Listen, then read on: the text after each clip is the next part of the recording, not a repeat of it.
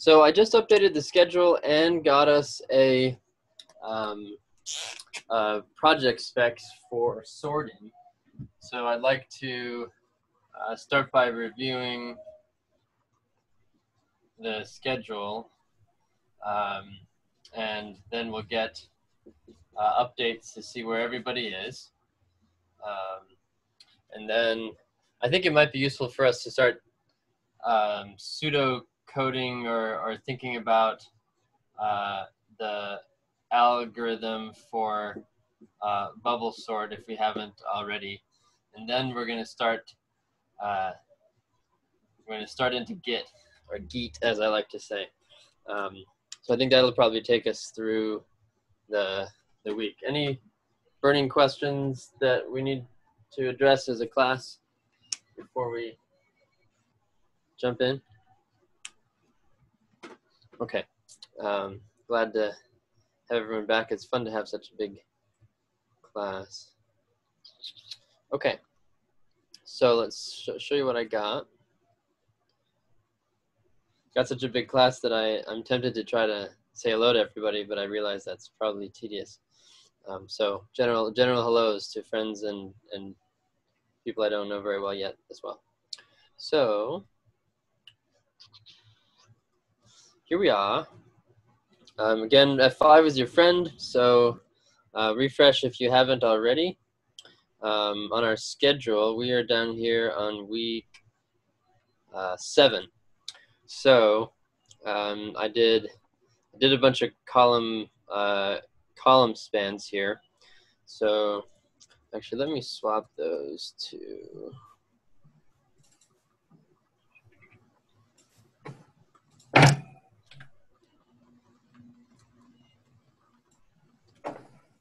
Oh no, chopped it off. Hold on. Don't chop.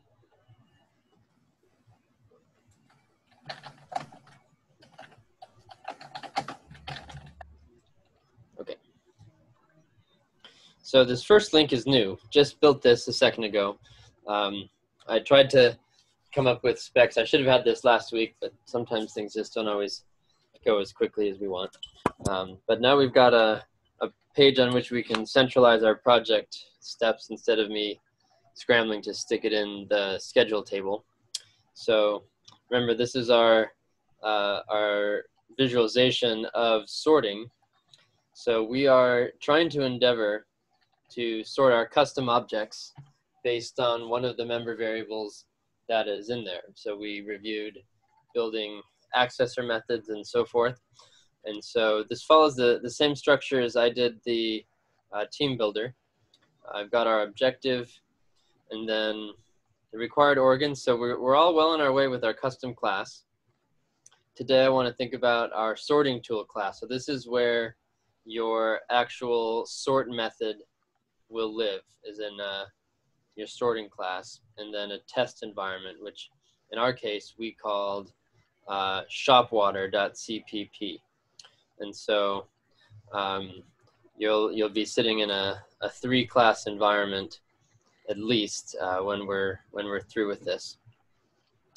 And so the interface, we want to be really simple. The key thing that we want is to be able to see the vector of your custom objects before the sort, and then we want the user to be able to say ready, set, sort, and then see the output. Users should be able to trigger the sort with a simple output, and then what I should have is a third item there saying, and we need to be able to see what comes out. So let me add that here.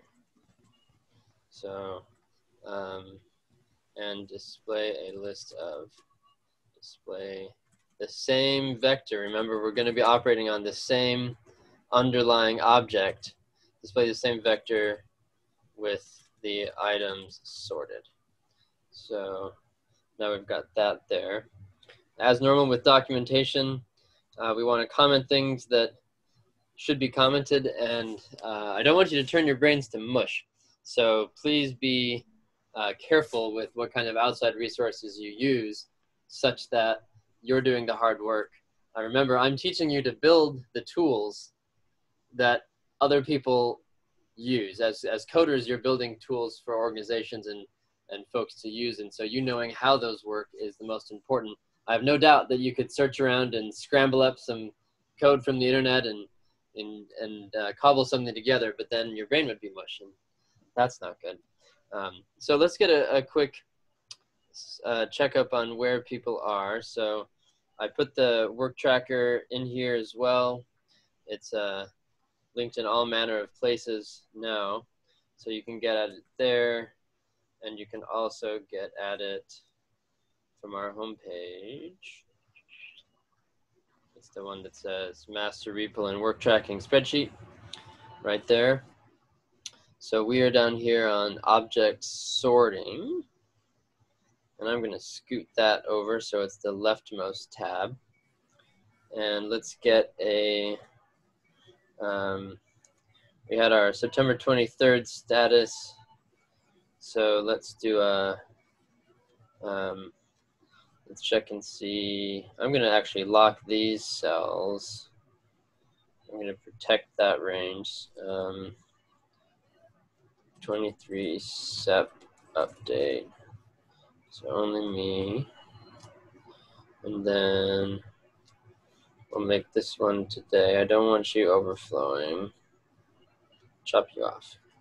Okay, and then so this is 28 SEP status. So what we want to know is, do you have a working custom object, and have you tinkered with a sort foo method function? C++. So let's do that. So you're going to have a, let me lock the columns, view, freeze one row, and view, freeze one column. Okay, good. So now we can scroll over and see how people are doing. So we want a two-part update. And by working, we mean i.e. tested. You have a working custom object. Let's do this in, sorry, I'm adjusting it as we go. You have a working custom object, and then B is, have you made an unsorted vector of your object? So remember, we ended last time with me making a bunch of tanks in a for loop, and so that's what we want. So in my case, oh no, we want to freeze two columns. Freeze two columns. There we go. Okay, so Loretta's been working not as hard as she might. So yes, I have a tank object with private members and accessors. And then if you want to add another row in a spreadsheet, you do Control Enter.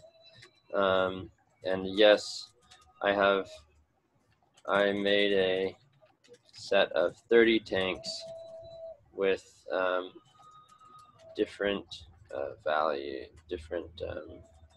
member variable values, and no, I don't have a sorter function, but I walk around thinking about bubbles.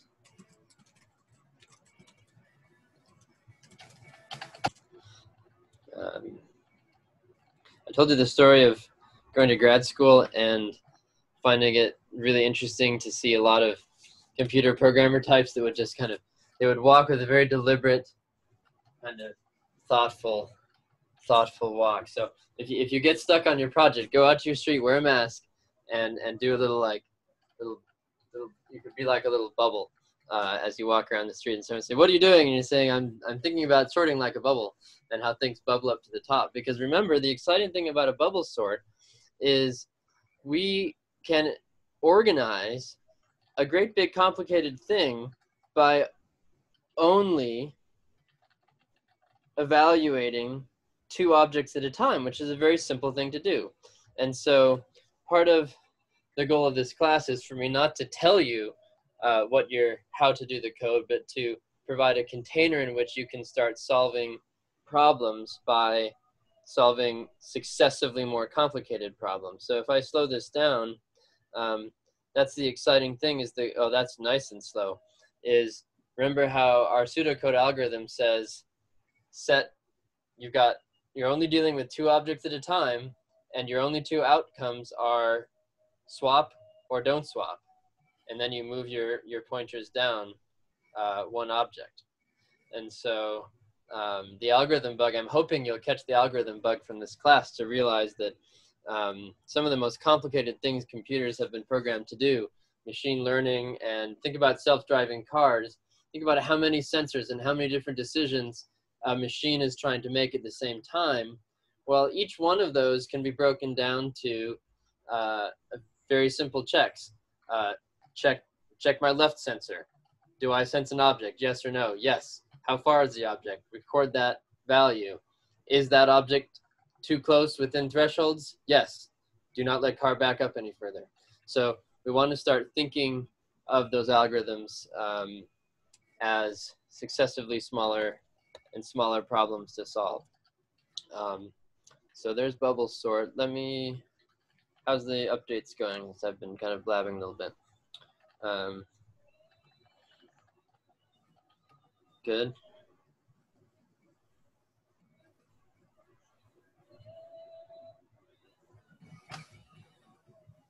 Catching up is fine.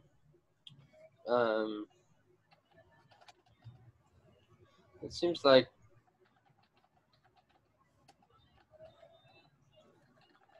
so almost everyone is still on the vector project. And a quick note, let's see how we're doing in our schedule. We're getting our updates. And then you might even think about, if your brain is feeling overwhelmed, take the larger problem of sorting. So your big problem is custom object sorting. This is complicated. This is more complicated because not only do we have to think about the bubble sort, but we have to think about how am I interacting with my custom object. So remember, I like the idea of a coin. So if we have a coin class and it has maybe one of the variables is cent value and another one is mint year. That's nice because there's only 2 options and they're both quantitative. So we've got a bunch of coin objects and we put them in a vector.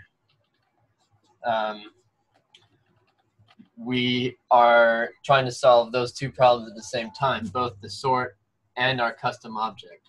So how can we reduce this down to a smaller problem to solve? Well, one way that we did that was we started by making your object model without thinking about how they're sorted. And so we separated that out. How can we break down the sort problem into something smaller if your brain needs more of a nugget size thing? Instead of sorting objects, what could we try sorting? Fancy objects, I should say. You could try sorting integers if you're trying to, like, just think about sorting. Is that what you're getting at? What could we put in the vector instead of coin that makes something simpler? Can I do a mic check? I feel like someone's probably saying something and I'm not hearing it. Mic check, mic check. If your name is Mike, please stand up. because I haven't heard anything from anybody yet.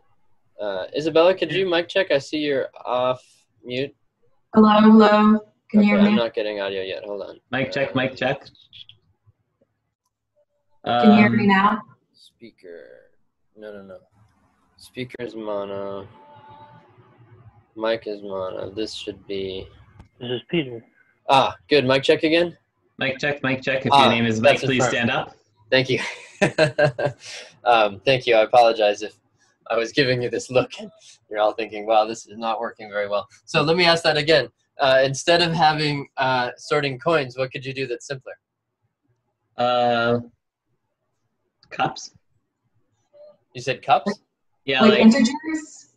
Are you looking for that type of simple? Yeah, something that doesn't involve complicated object access. Yeah, use integers. Yeah, so start with something smaller, like a vector of ints where you have built-in compatibility with mathematical operations and comparisons. So simplifying down here is really great because you can certainly get help with vectors of integers if you need to look up in the book, where that's often an easy place to start. And so what might be useful is if maybe we spend a little bit of time thinking about how we might sort a vector of integers, and then you can take the next step on your own of trying to figure out how to sort your custom object. And this design process of being potentially overwhelmed with something complicated and figuring out how to reduce it down to a tinier problem is really the magic. And I'll have a clip for you on Wednesday of Matt Damon talking about just this. So that would be fun. I got behind on my audio video. So schedule-wise, what I'm going to invite us to do is try to have, what I'm thinking of is maybe is Monday a reasonable, next Monday as a kind of a chance to move on to another iteration. So that gives you a week to work on it. I think that should be good. Okay, we got one upvote. Any downvotes? That sounds pretty good, honestly. Okay, and keep me posted on this. It's always a back and forth. I don't want to drag, but I also don't want things to be too pressured. Okay, and This sort? yes, this sorting project that I now have a specification for. Does Monday seem reasonable? Yeah, that works. The A, B, and C? Yes, for those. Well, A, B, and C is just the update for today, but yes, A, B, and C encapsulates the whole arc. Okay. All right, so let's check our time. I want to give us a half hour at the end for wading maybe knee depth into Git. What do I do with my watch?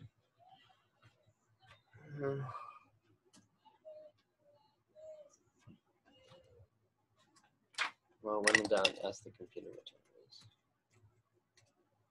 Okay, 48. So let's do a half hour of tinkering with bubble sort, and then we'll do a half hour with Git. Let's also see where you are on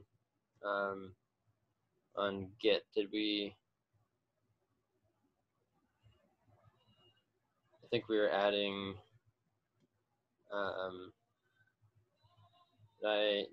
Did I ask you to post Git somewhere yet, or did we not get there?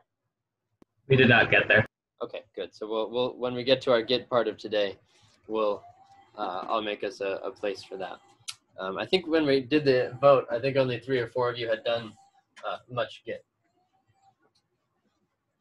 So let's reframe our project, our sorting algorithm, as the smaller bits. So we're sorting vectors. So how would we think about bubble sort of plain ints? I'll be right back. I've got music going in the other room.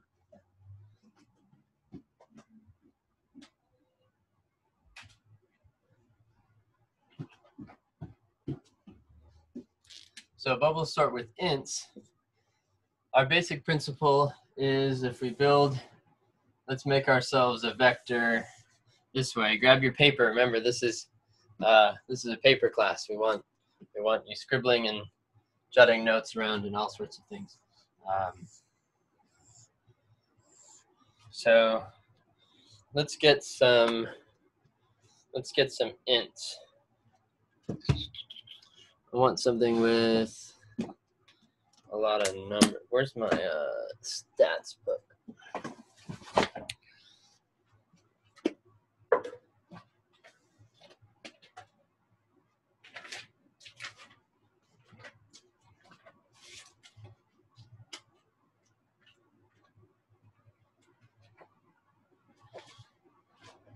Okay, so I'm gonna just get some random ints from this index of pages.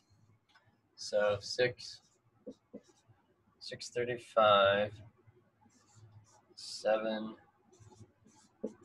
370, 455, 130, and 193.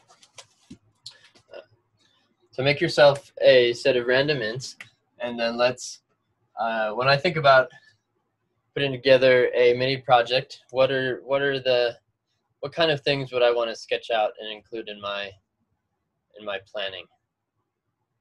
So here's our sort pseudocode once again, but this time being a little bit more specific to our vector. So those are our indexes. We've got 7 items. So my first step is to set up my variables. So what kinds of values am I going to need to keep track of through this sorting process? And let's remember at the highest level, we are only comparing 2 things at a time. So maybe what would be neat is, let me grab my note cards. Excuse me.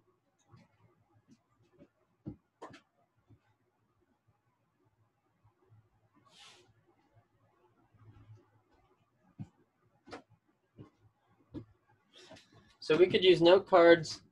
I'm going to put note cards up here because I can move them around. And they'll represent our variables. So remember, the bubble sort is based on comparing 2 values side by side. So at minimum, I'm going to need to keep track of what my first value is and what my second value is that I'm comparing. And so I could do, maybe I'll name one variable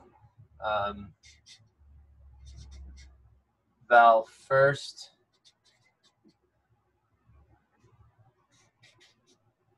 and another variable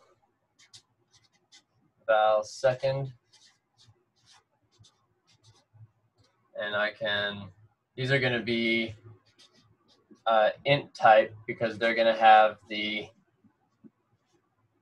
index of which part in my simple vector of integers I'm looking at. So this is kind of cool. So we can imagine what I'm going to need to do in my loop is have my val first and val second get loaded up with the first 2 items in my array. And then what do I do again? I ask what? I ask the computer to tell me what? If one is bigger than the other. Yeah, and so I can, when I'm doing the planning, I'm not going to get too worried about efficiency first. So I'm just going to think that's something that I'm going to need to keep track of. I want to know if they're out of order, meaning we'll start with ascending order. So our goal will be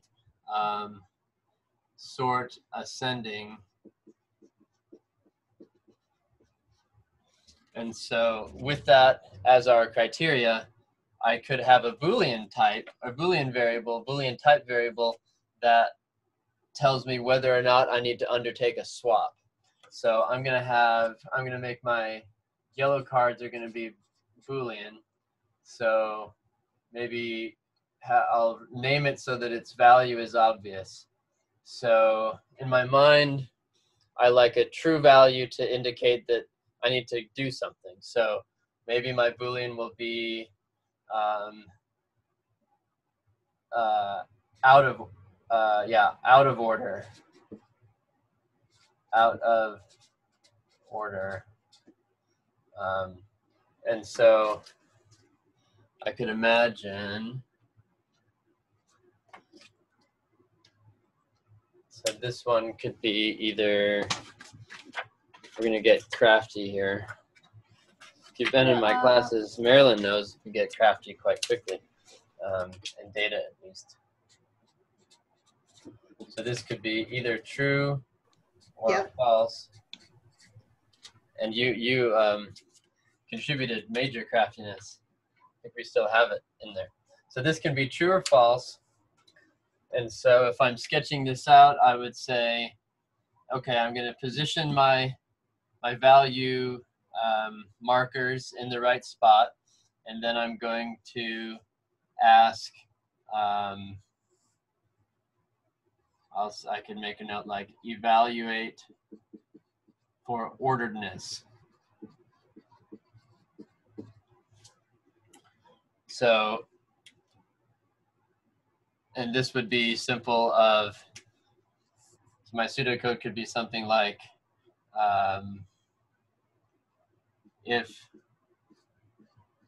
val first is greater than val second, then I'm going to set out of order to be true.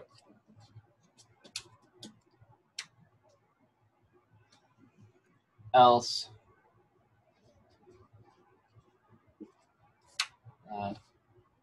out of assign true to out of order.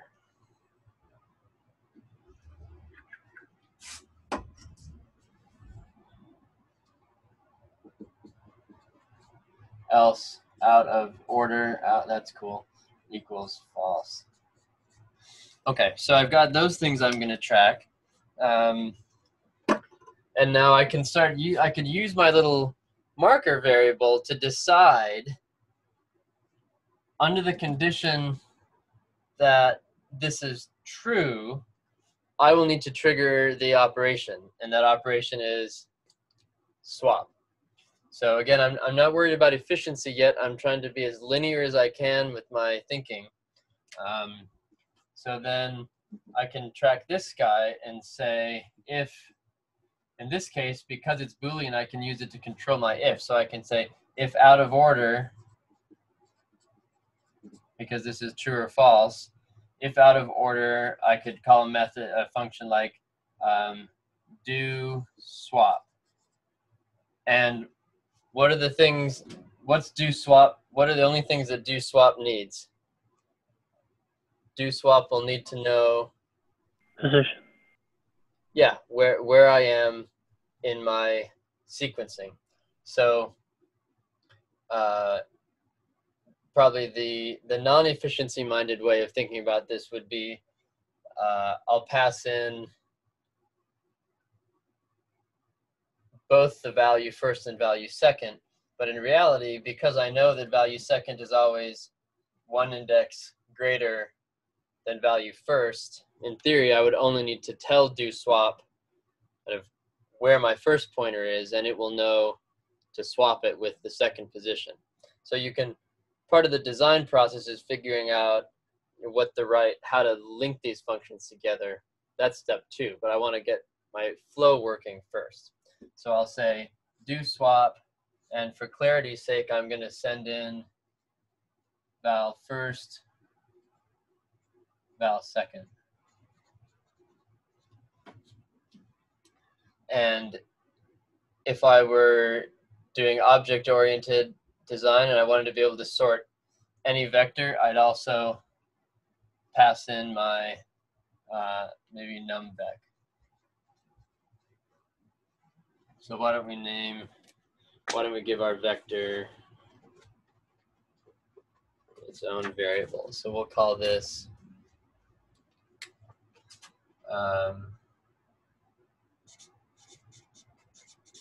vector of ints called numVec.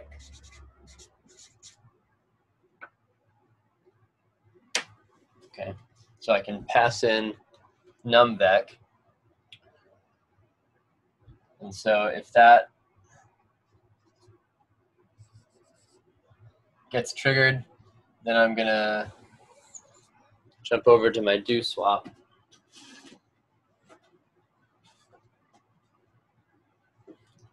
And so here's my, have my 3 inputs. And so I will, so think about now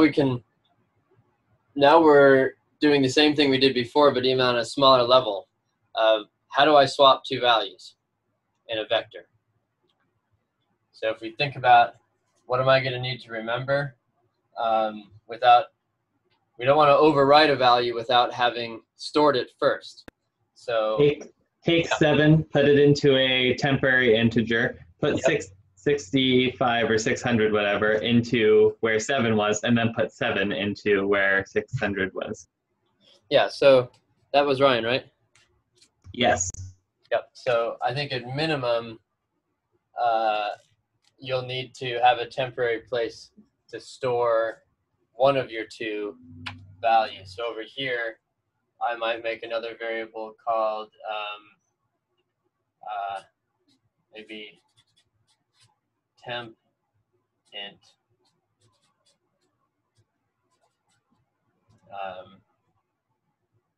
That way, I won't lose it. So we could, to that point, if we wanted to write our pseudocode, store second item temporarily, then move first, we could say write first into second, and then step 3 is write temp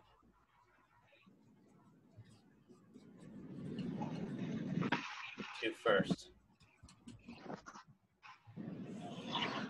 Hey, that's pretty cool. See how we can start taking a complicated thing and turn it into small things that are less overwhelming. Okay, so I see people writing and thinking that's great. We're making some progress here now. So I'm imagining this working. So I'm going to use a different color to track a test because we don't quite have all the variables we need yet, because I know already looking at my list that, remember, I may go through this once and implement the algorithm I have, and my list may not necessarily be sorted. We have to assume that it's not. We have to assume that what's the worst case scenario of input. The worst case scenario input is what? If we're trying to sort ascending, it's sorted by descending. Yeah, the worst is the biggest numbers are at the top and the smallest are at the bottom. So everything will need to get completely inverted. And the next phase of our class is to then start asking these efficiency questions of how many different operations will it take to accomplish our algorithm given certain inputs, best case inputs, worst case inputs. So the bubble sort best case is, who answered that? Was that Ben? Misha. Misha, yeah. So best case then, that's not Misha, would be what? As in best case for It would just be ascending, so it's already sorted by yeah, chance. I think Sarah was saying it, but it was muted.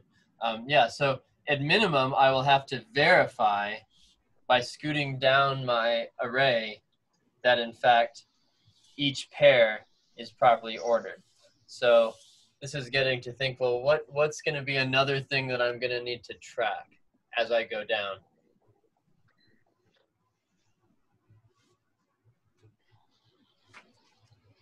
The number of times you run through the list and the number of times you make changes to the list. That would certainly be interesting, but maybe not necessary.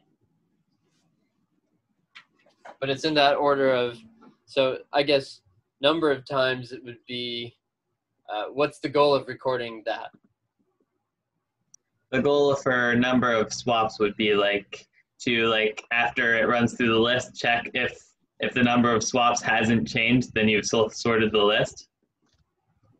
But otherwise, I guess for information's sake.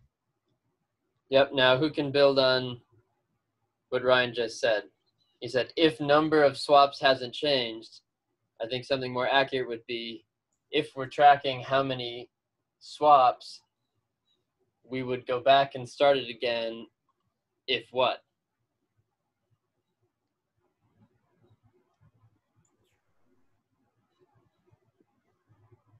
How many swaps would we need to do to know that we'd have to go back and check? One. One, yeah. So if we do any swaps on a pass, that means we're not sorted yet. So the only time we're going to stop doing this is when my little checker buggers can go all the way down and never find an out of order pair. So I definitely, I'll definitely want some sort of, maybe this would make sense for an int then, to call it num swaps in pass. So we might say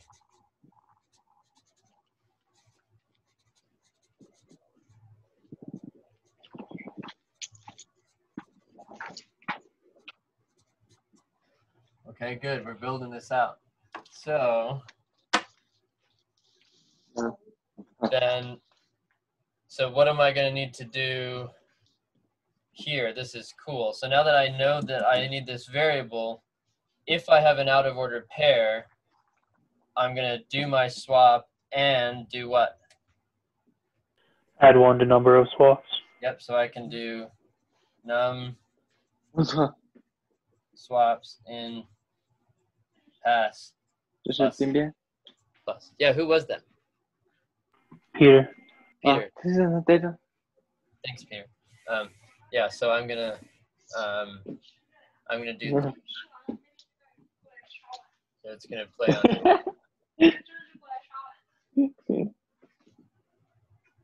And now it's 可以可以 here, which 他们 is 喜欢吃就行。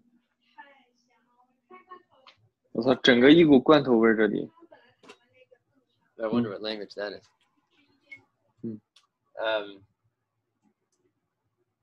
What am I gonna have to wrap all of this in then? A large method inside the sorter class or something. Definitely. But that wasn't what I was thinking. So Ryan, Maybe like a do while. For loop. yeah, put it in a loop. And a for is a good option. If I've got this sitting around, I might be able to easily use a while loop and say, while num swaps in pass is not 0, do it again. So let's see if we can put this all in a loop. I'm going to rearrange my board a little bit.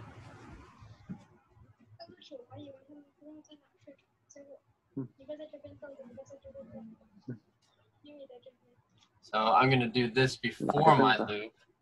So set up, so step 0 is set up variables. In our case, it might be make array or make vector. to sort. And then I could see something like just a big while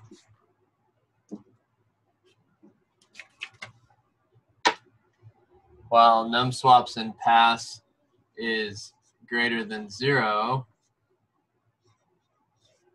Yumi. Yumi.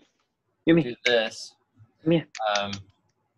What am I going to need to remember to do? When am I going to reset this?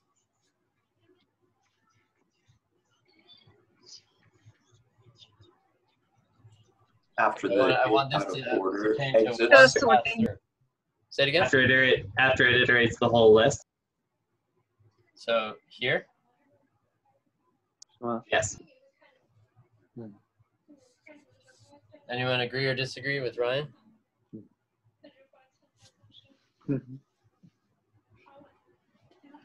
So I'm gonna put operations on a white card. So reset.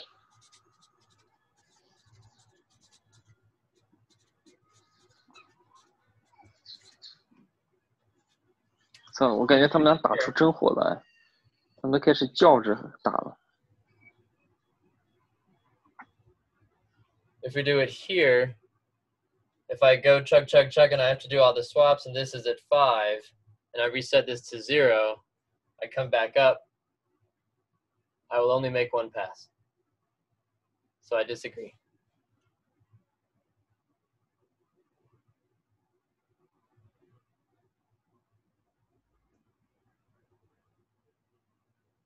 Other nominations? I don't want to do it at the end because I need my while loop to look at it right after I get to the end. You could do it right at the beginning after the while loop starts. That's what I was thinking. So once we've used it to trigger our next while loop, and before I do our first evaluation, that's when I'm going to reset it.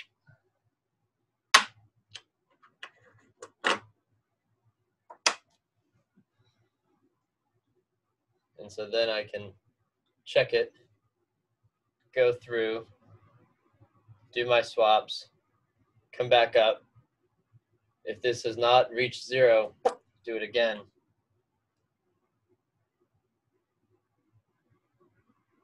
Hey, this is a workable thing. Can we just use a bool instead of int? Because is there any reason to have it go more than one swap? Because if there's at least one, we know we have to loop it again. So it doesn't really matter if it's like 2, 3, 4. Would it be more efficient to just use a bool or not necessarily? I think a bool would certainly work. From an interest standpoint, it might be kind of fun to be able to see how the number of swaps progresses given a certain ordering. But both would accomplish it. So Misha's suggestion of this could be, how would you rename it? It might be something like, Well, unsorted equals true. yep, still unsorted equals true, or maybe pertaining more to what the variable is used for, something like swap made during pass.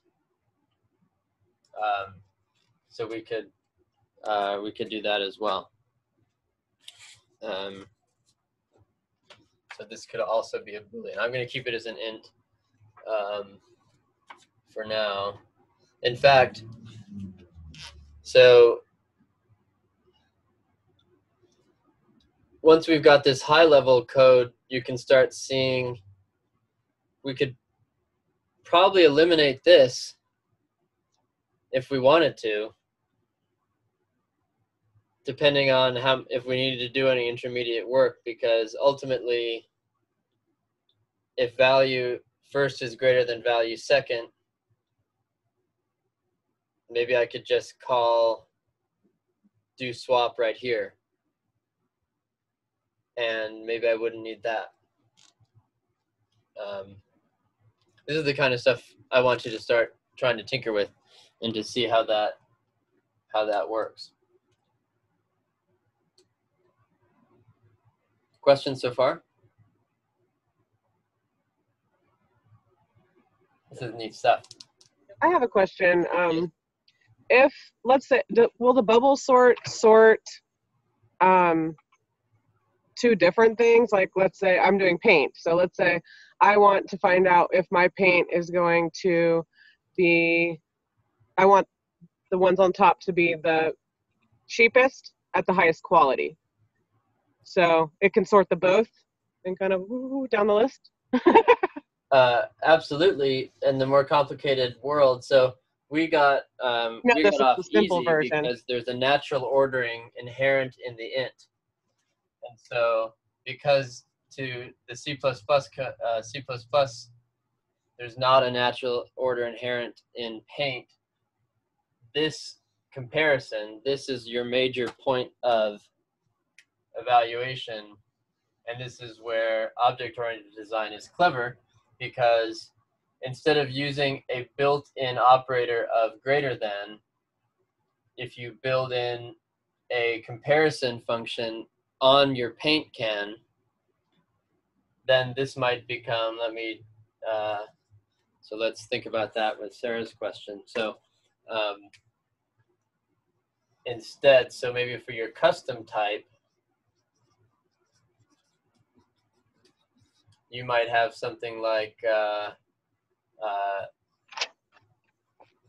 paint can 1 dot, in Java it's called compare to, which is the built-in comparator interface in Java.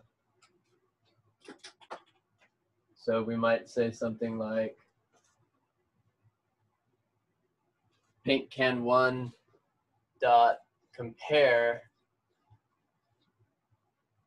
and we write the compare method to accept another paint can. So we could pass in paint can 2, and then this whole thing, and then compare would return a Boolean, which you could then use in there. So this would be spit out true or false. And then inside compare is where you build in all of your logic for which values, which member values in your paint can are you actually going to use for the comparison. And you could try to figure out how do you combine cost and quality to determine an ordering, just considering 2 paint cans. So that's kind of neat. So in general, does anyone know it's compare will not actually return true or false if we're using built-in sorters? Anyone know what they generally return? I'm just hunting for my cap while you think. Isn't it like 0 and 1? 0, 1, and?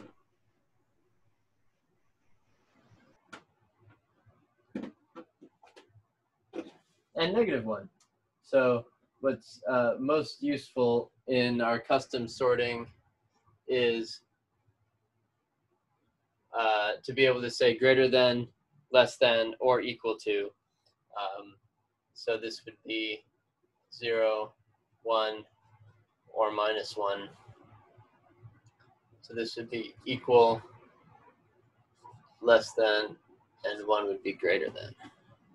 Oh, the light is killing it. Which light is killing that?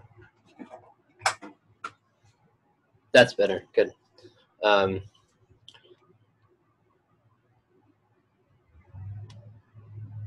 So good questions. Good thinking here.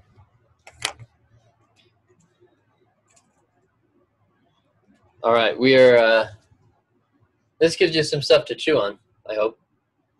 And again, start simple. Try doing this you can do it in a main and just start tinkering, and then break off into a function. So you could use your vector as just a global variable for starters, like we did with our first project with the team optimizer. and then you can start getting more complicated as you find your sea legs, as they say, on the open waters.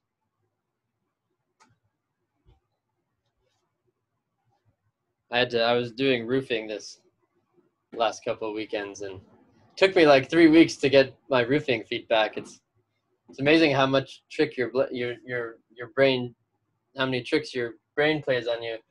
If the slope is the same along a 30-foot roof line, I'm perfectly happy standing here without any protection. And if I climb up 20 feet, even though the slope is exactly the same, I go, oh, and I grab for my ropes. So remember, be easy on yourself and do stuff that you know how to do first. And don't get overwhelmed by things that you don't know how to do yet. And build out from there. Okay? All right. So I'm going to do what would be helpful. What if I do a quick screenshot of this so we don't lose it? I've not figured out how to do this well.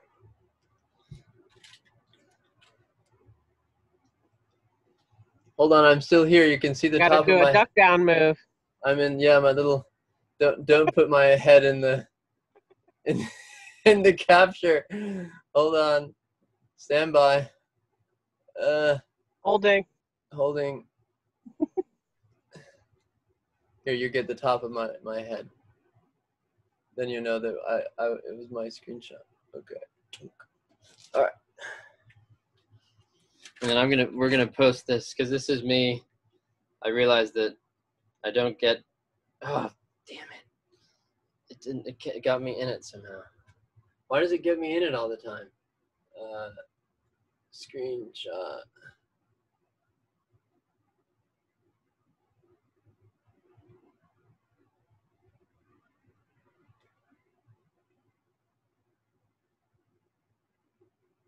It's because I jumped into the scene too early. Okay, so let's save this. We're gonna stick it right on our project page together, so you don't have to wait on me uploading stuff. I'm not very good at that yet. Home basic sort dot png. Okay.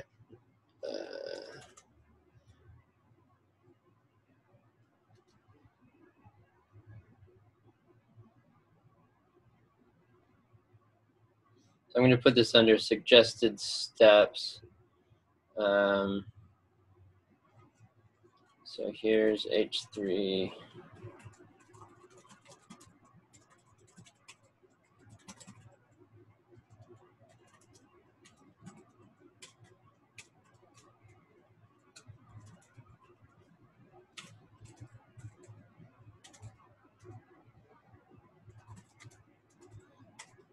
Okay. So now if we come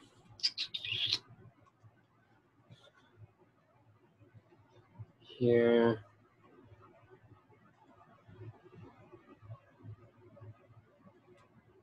move, share.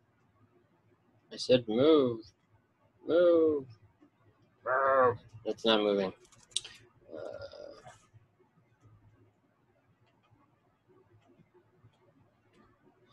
Okay, now if we come into here and jump down to suggested, there it is. Cool.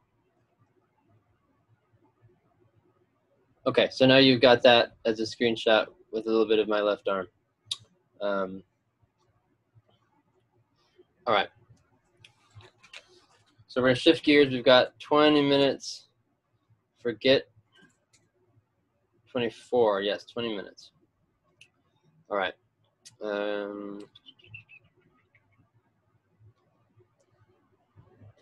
Please grab your digital hands and raise them if you made a GitHub account. GitHub.com account.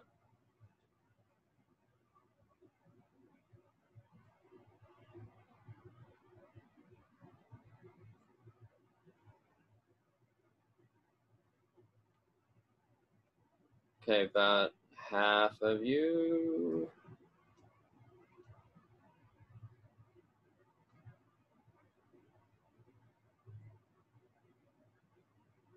trickling. Yeah, a good half.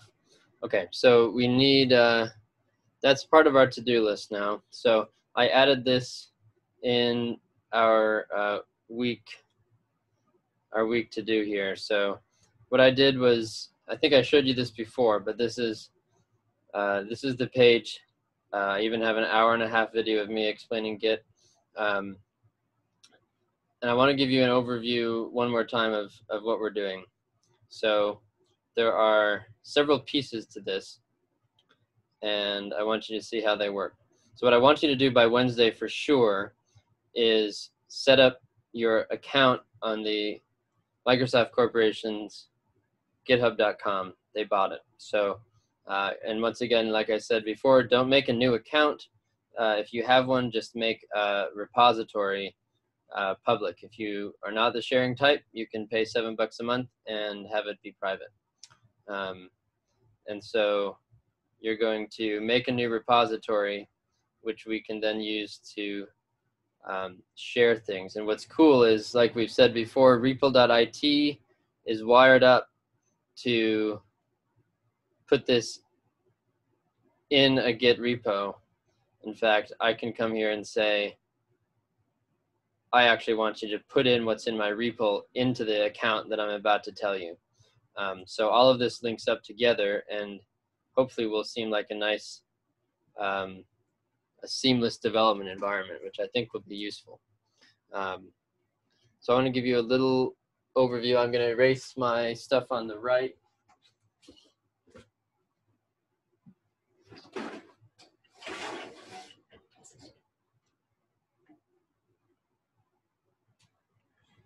Okay.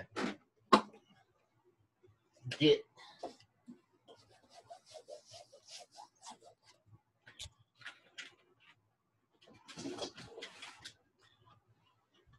So once again, like I've said in the past, Git for me has been a journey of years. And I encourage you to think of maybe like that. I encourage you to think of the Git learning as something that will take place in stages.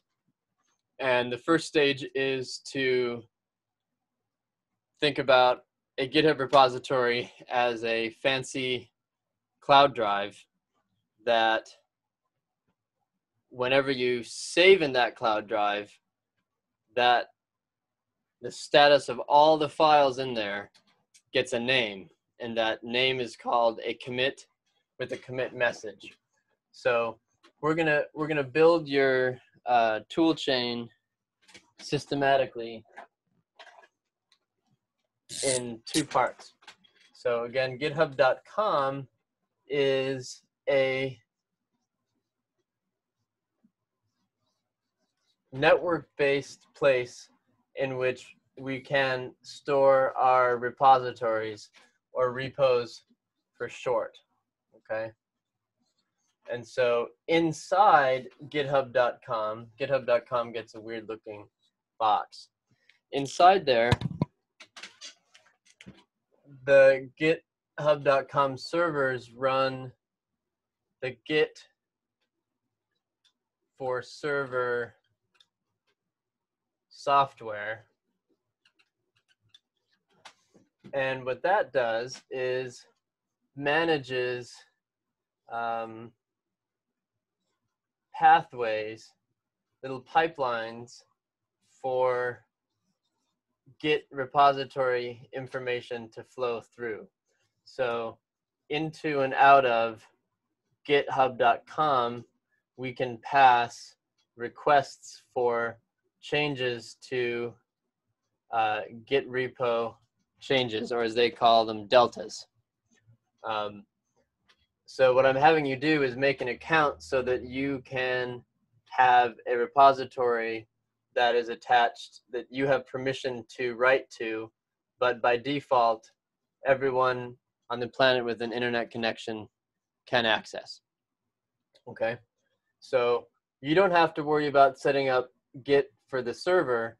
You just have to make an account on the system, and they'll let you talk to your account using the web interface, or what we want to get to eventually is your personal computer. So hang on, my marker again.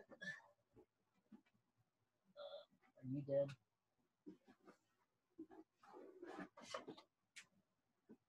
No.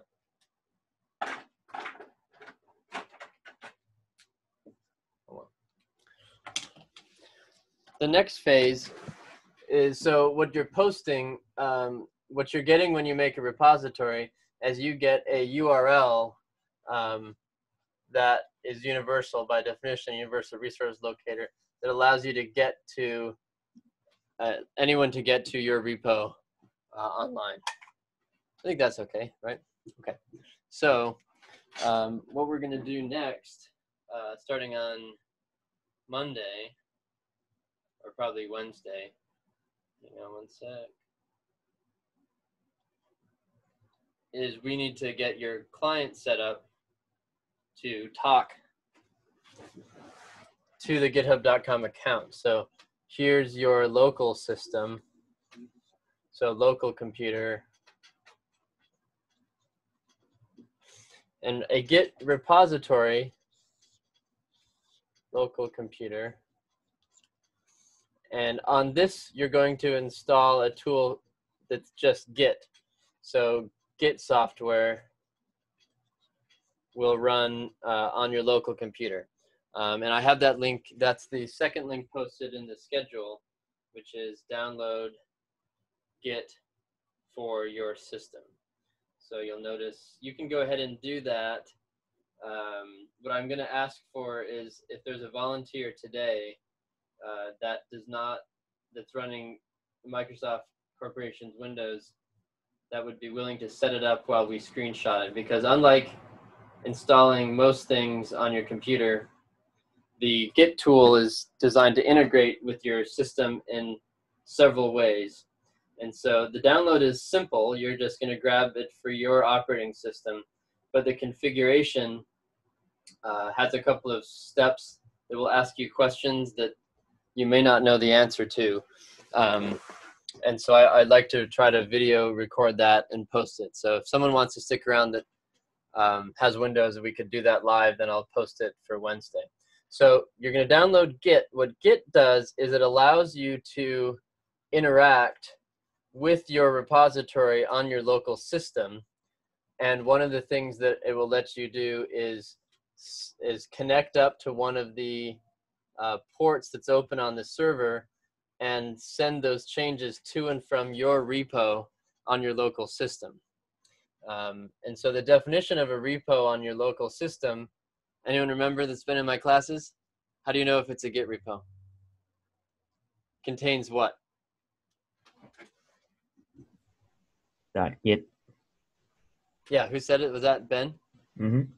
Yeah, so the hidden folder .git, hidden directory, if you're in a directory or a subdirectory of any directory that has a .git directory that was correctly made by the Git tool, that means that the Git software knows how to manage the files inside of that directory and help you create a version network, or it's actually a tree called the index, where you can put your committed files, and you can think about this as like the vault. So what's cool about Git is it will allow us to stamp all the files in your local directory as this state I want to be able to go back to using name X. And so the workflow that we'll learn how to do on your local computer is how do we make changes to files in that directory and then use the Git tool to prepare them for storage in the vault, which we call staging, and then store them in the vault, which we call committing. And this is a mini version of the diagram that's really big, and it's in the video at the top of that Git guide. And so, like I think I demonstrated to you last Wednesday, if you are applying for a software job, they will ask you about version control. I would bet the farm on that. And so beginning that journey, if you haven't already, now is the time. Seize the time. Seize the day now. And so step 1, set up your github.com account. Step 2 is download and configure Git on your local system. And I'm going to encourage us to use the Git bash interface on Microsoft Windows systems and not the GUIs, the graphic user interfaces. If you get employed in an organization, chances are they will have some graphic user interface tool that is giving commands to Git on your behalf. And those are useful because they're quick. And all someone has to tell you what to do is click this button and then click this button. Don't click that button. And if this happens, then click this other button. I'm not training you to be click masters. I'm training you to be tool builders. And so I want you to get familiar with the command line version of Git because it will teach you how to make sure that whatever GUI tool you use in the future is in fact operating correctly, and will allow you to interact with any tool that has Git on it and not just people that have happened to install the GUI that you're familiar with. And so I want you to be able to walk into a job interview or an internship or talk with other coders and say, if you give me a headless server that doesn't have a screen attached to it and just a console, I can manipulate and move around file structures of arbitrary complexity without mistakes. So once we get both of these installed, then we'll start learning how to use it to store and share our C++ code together.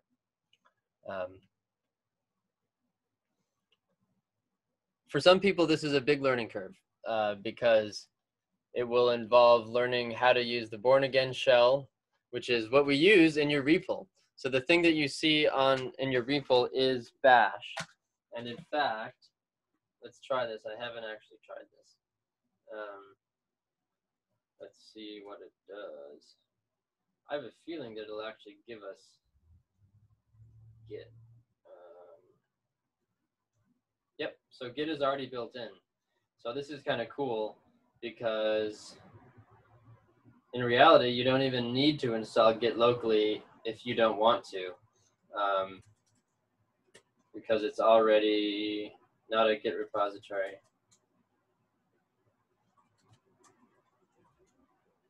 Yeah, so we can actually start doing this right away. I wonder if, can I clone down?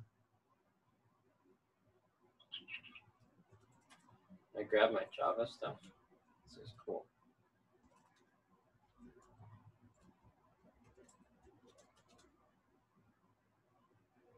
Let's try to grab this Raspberry Pi library. So here's our github.com. What I think, I might be able to just clone this down.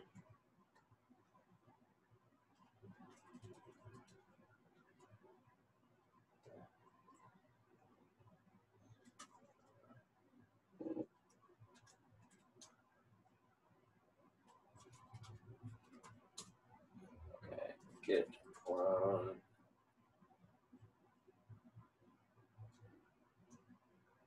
Yay, look, it works. Okay, so, you know, actually we'll just start working with this online because that means it'll be a unified interface.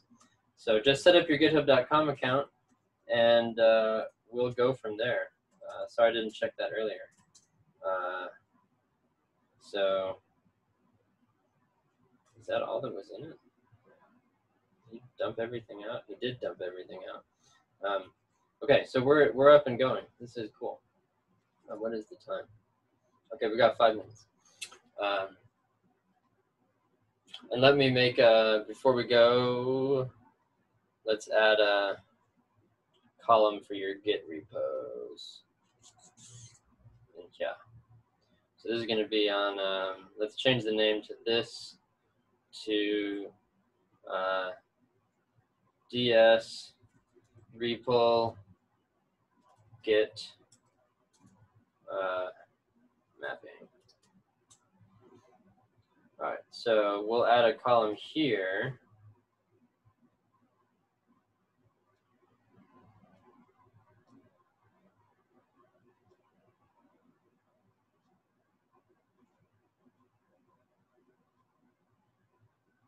Why are you being fussy?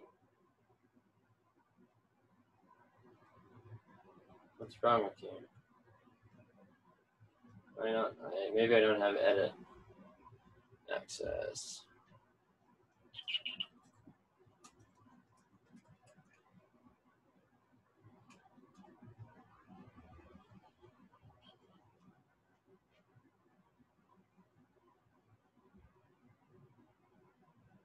Any questions while I'm getting this set up?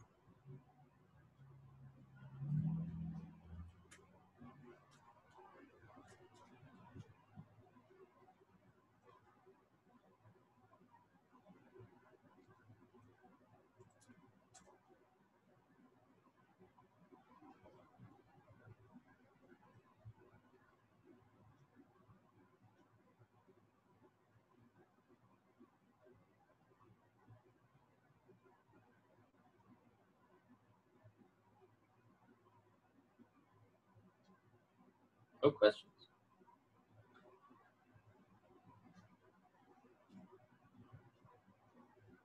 Ah, good, it was a permissions thing.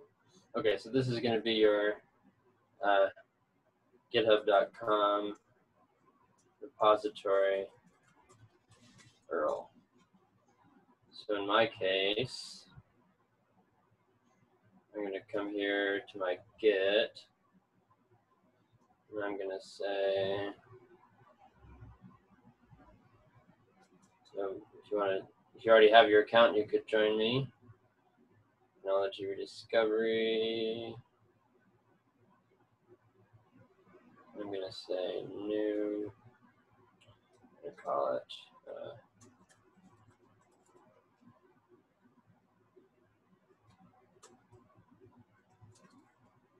no, it's CIT 245.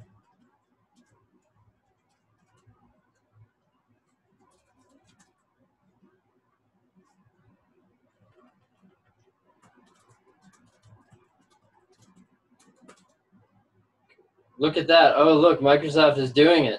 They defaulted to public. I knew they would do it. We all knew it was coming. Okay. Private is actually free now. It's what? Private is actually free now. Wow. Okay, and the other thing I want you to think carefully about is what license. In my guide, I ask you to spend a few minutes thinking about licenses, and I am a GPL version 3. But take some time and figure out what the right license is for you. So once you've made a repo, this is the page, this is the URL that will get you in there. And so that's what I'm going to stick right there. Okay. So if you can have that set up for Wednesday, we'll start using Git and REPL, and we'll be off to the races.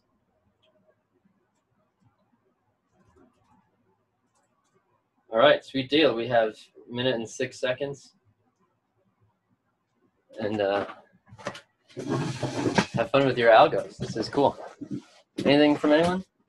I'll stick around for office hours if you have questions. Otherwise, make sure you send your attendance in. And have a nice couple days. Hi, Eric. I followed this YouTuber who's like into linguistics and computer science. His name is Tom Scott. Have you heard of him?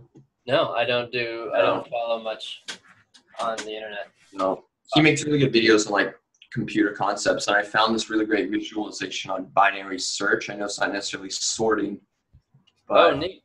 Yes, search is next. I'll post it to the chat, and then you can check it out, and maybe we can watch it if we get to that point in class. Yes, we shall, absolutely. Tom Scott is great. Cool. What language does he work in mostly? He does like a bunch of stuff.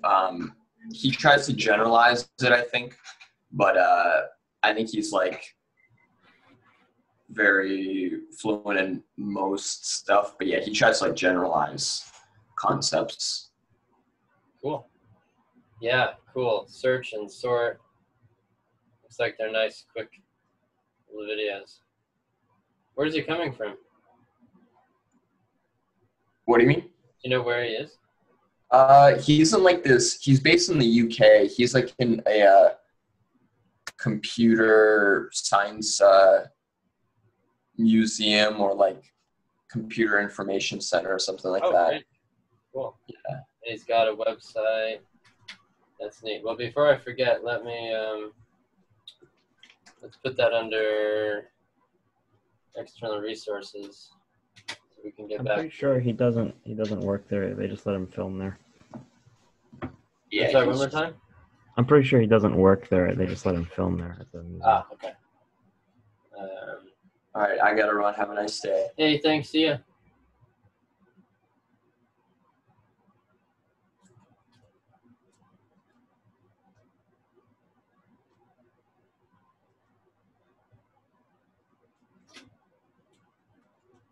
Questions? Anyone lurking out there?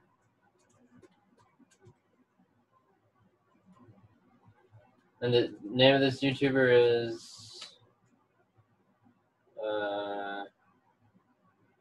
Tom Scott. Okay.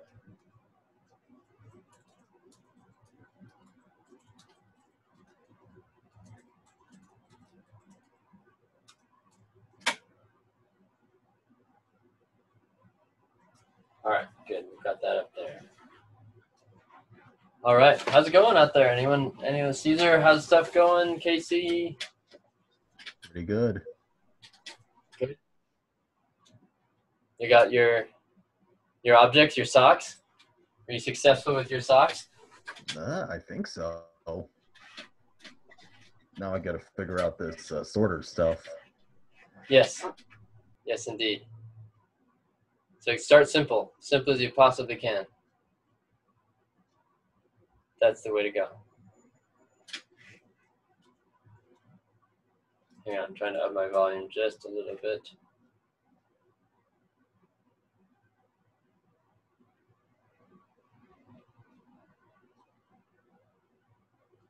Oh, that's why it was way low. Okay. Caesar, do you need any help, or anyone need any help? I had a question. Yeah. I just had a quick question. So, like, if we were to, like, say we just needed any type of general information regarding C++, where would your, like, first recommendation be? Like, is there a specific, like, you know, link or website or? The book. And the book that I recommend is the best. I strategically am not a YouTube. I post a lot on YouTube, but I don't myself consume a lot of video tutorials, and so I learn mostly from the book. Do you have a copy of the Structures book? Yeah, I got the one you recommended. It definitely helps. Like it like explains it in a way where it's not too, you know, just too much at once. Yeah, my suggestion with using the book is find the sections that are relevant for our class that we talk about, and then code with the author, but don't just type in what's in the book. Change the variable names to ones that are customized to you. And what that's going to do is require that your brain is not just copying from the book, but rather thinking about how each of the parts that Structures uses make it into your program. Okay.